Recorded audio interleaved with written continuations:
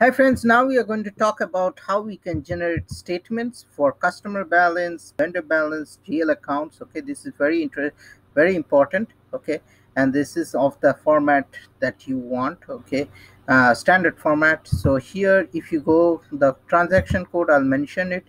It's a big one. You know the S underscore ones. Okay, so what I'll do, I'll mention it in the YouTube description. Okay, here I will just do for suppose.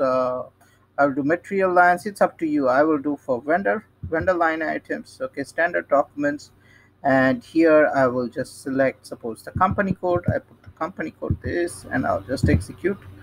We'll see what are the different line items are there, if there is anyone.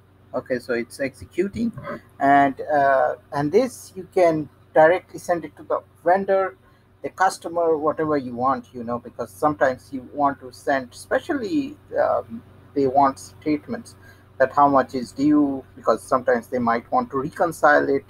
It's something different vendors have different requirements. Okay, so here you can see all these statements if it really matters to them.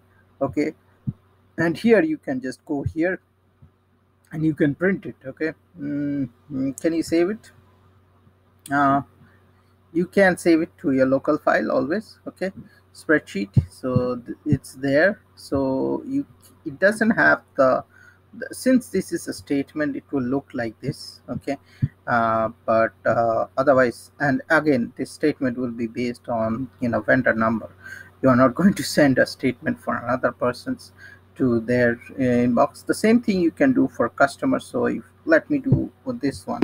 So if I did the run the program for vendor this, if I go back, and where is the vendor number, vendor line item, vendor account. Okay, and I run this, I execute, probably it will run faster now. you know the so it's running, and it will give me all the information related with that vendor, and then you can print it.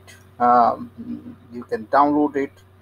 So these are the normal things that you have to do. So here you can see all related with this vendor. Oh, we have a lot of but since we are entering these GL accounts and all those things, that's why it took so much time. Now same thing you can do for customers also. Okay, just select this and just probably if I did the GL line out, because they don't care about GL lines, probably they want material lines, and I'll execute. Okay, so then the list would be much smaller. And again, you can select parked, noted items, recurring, and all those things. You can put further filter here, master record. This is very useful. Okay, just to let you know, everyone should be using it. So now it's showing. You can see the balance and all those things. This is pretty useful. Okay, so that's it. Stay tuned to my SAP channel, and happy SAP learning, and have a great day.